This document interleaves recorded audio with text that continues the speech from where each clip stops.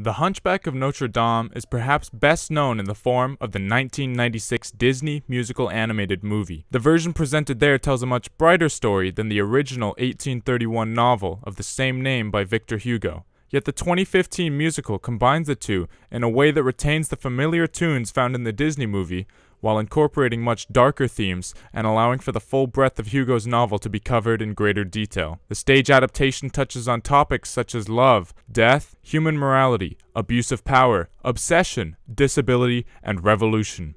From Esmeralda to Phoebus, Quasimodo to Frollo, each character is shown to grow and react and simply act human in a remarkably natural way. Yet one character stands out from among the rest in how he perfectly displays the human tendencies to lust after power, control his fellow brothers, and advance himself. Not only does he show these characteristics in a human and understandable way, but he also proves to be the catalyst for nearly all the story's action and events. That's right, Lieutenant Frederic Charles is the mastermind behind all that occurs over the course of the musical. Our first introduction to this devil among men comes during the Feast of Fools. Frederic is called in to arrest the gypsy that Captain Phoebus had caught and detained. This unassuming gypsy will actually play an important role throughout the story as Frederic's key informant. It's heavily implied that since he shows up later in the story, the traitor must have been released by Frederic, as escape would have been nigh impossible for under his watchful eye, and the only plausible reason for his release would be that he was forced to become a double agent and spy on the gypsies for purposes known only to Frederic. As the Feast of Fools progresses further, the townspeople revel and appreciate the dancing performance put on by Esmeralda in the square, but none enjoy it more so than Frollo, Phoebus, and Quasimodo. Though the others in the crowd may cheer and holler for the gypsy, it's clear to see that those three are enjoying her performance far more than the rest, and most importantly, Frederic seems to notice this as well. After all, he's right next to his new captain, as well as his liege, the archdeacon, and he must have glimpsed the darkened figure in the alley as Quasimodo, with the unmistakable hunched back and familiar tattered cloak. Frederic's perception of these three as they become attracted to Esmeralda starts the beginnings of a plan in his mind, yet he cannot muse for long, as a riot begins to break out among the people of Paris. After Quasimodo's brutal harrowing by the frenzied crowd, we see Frederic and Phoebus chatting in the background about something unspecified. Yet considering the events that just passed, their topic of choice is obvious: Esmeralda. After all, they just watched her unforgettable dance, and to see her stand up for someone as outcast as Quasimodo, against the will of the crowd, must have been utterly shocking. It's at this point Frederic might be planting the seed in Phoebus's mind to keep thinking about Esmeralda, and it's here that we can see the flame flicker to life inside of him, thanks to Frederic's encouragement. In the middle of this conversation, the two soldiers are instructed to bring the shaken Quasimodo back to the bell tower. This is where Frederic gets a little crafty. He saw the compassion shown by the gypsy girl to Quasimodo, and it's likely she's going to want to check up on him. So he takes a slow, easy-to-follow route back to the cathedral, anticipating she'll be trailing behind them. Lo and behold, who shows up but Esmeralda? Frollo obviously comes to see what the commotion could be, and Frederic has conveniently taken the other two interested parties to the bell tower, away from them. This is just part of his overall plan to further infatuate Frollo with Esmeralda, and it proves very effective. After Frollo's departure for Mass, Frederic leads Phoebus to her, with the same general idea in mind. It's also foreseeable that Phoebus will want a little time alone with her, so Frederic heads out, leaving him to further become attracted to Esmeralda. Phoebus ends up learning a little more about her past, but is interrupted by Quasimodo from nearby. Esmeralda follows him to the top of the bell tower, and is fascinated by the sights of the beautiful city below. Quasimodo is more entranced by Esmeralda herself, and it's clear that he's becoming more smitten with her the more she talks to him. Frederic makes sure to leave enough time for Quasimodo to fall more deeply for her before he leads Frollo back up and kills the mood. This exposure again to Esmeralda results in Frollo being overcome with more thoughts of her, even as he orders her out of the cathedral. His obsession with her leads to nightly prowls of the streets of Paris, looking for her and feeding his unhealthy lust. This wandering is mostly aimless until Frederic gives it some direction. Some weeks after the men's encounters with Esmeralda, Frederic asks his comrade Phoebus if they can have a night out for a little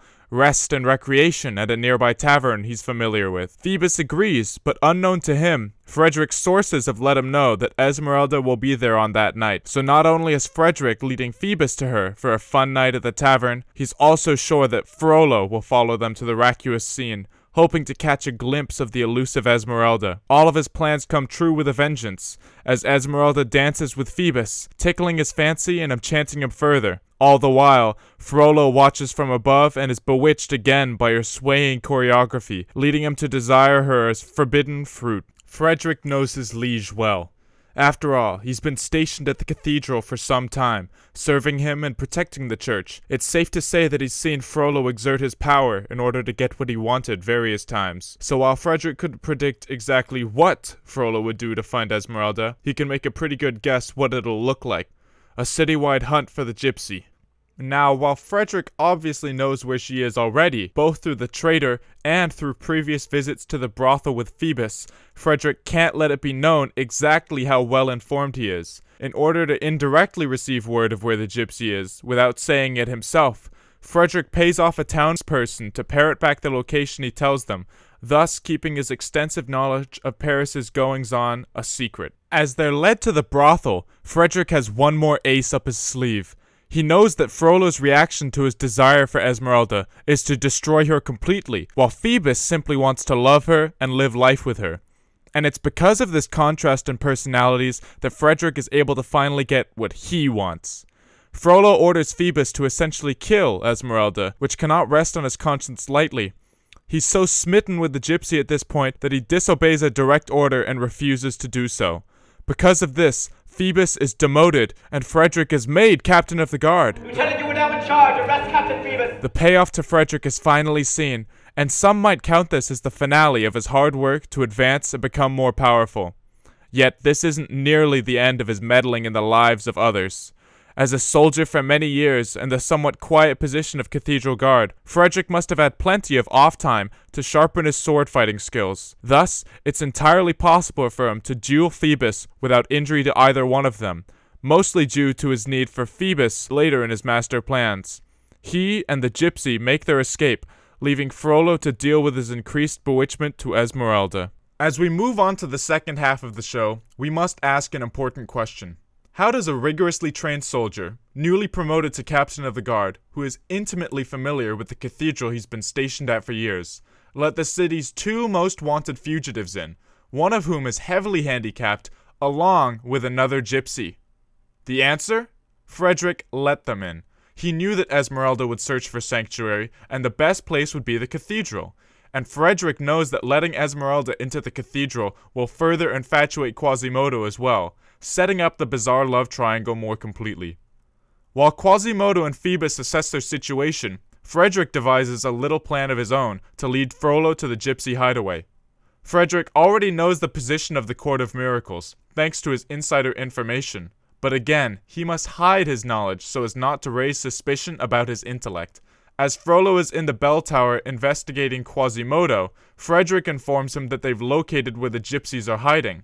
Upon leaving the tower, he actually tells him he doesn't know where they are, but that Quasimodo should, and they can follow him there. So as the Hunchback and Soldier set out to find the Court of Miracles, Frollo and Frederic follow closely behind.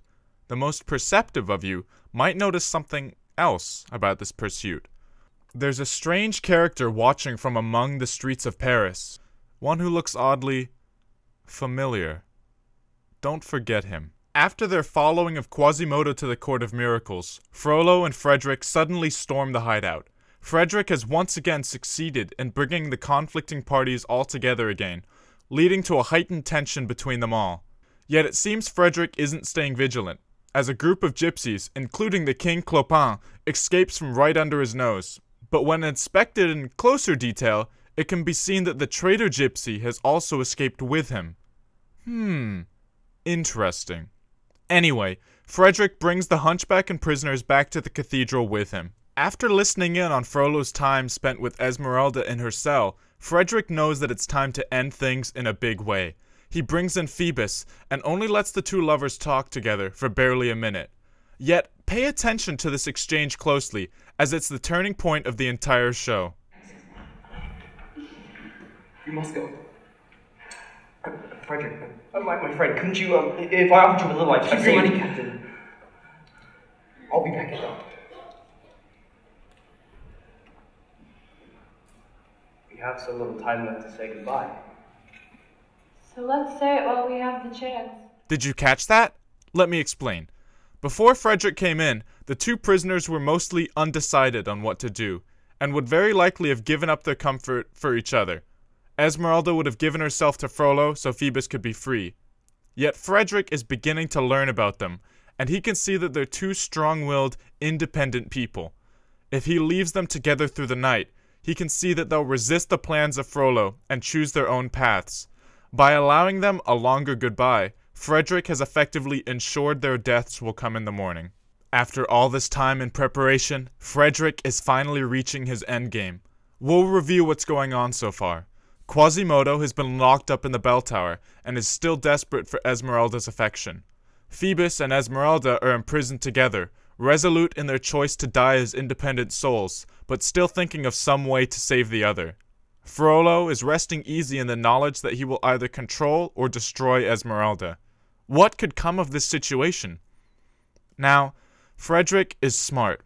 He has to think ahead and look at the possible outcomes of the situation he's in. Quasimodo is the only one in a position to act, and it's likely he's going to try to make a break for it and rescue Esmeralda from her pyre, as she's the only girl who's ever shown him any sort of affection. He'll likely bring her to the only sanctuary he knows as well, the bell tower. But that won't cause enough commotion to really stir up the soldiers. No, Phoebus is still on the pyre. So what can Frederic do to release his former comrade?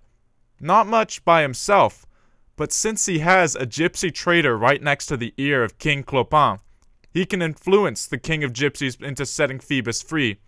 They predictably will rally the people to fight back against Frollo's might, forcing the soldiers to push harder into the cathedral in an attempt to flee the crowds and regain control of Esmeralda.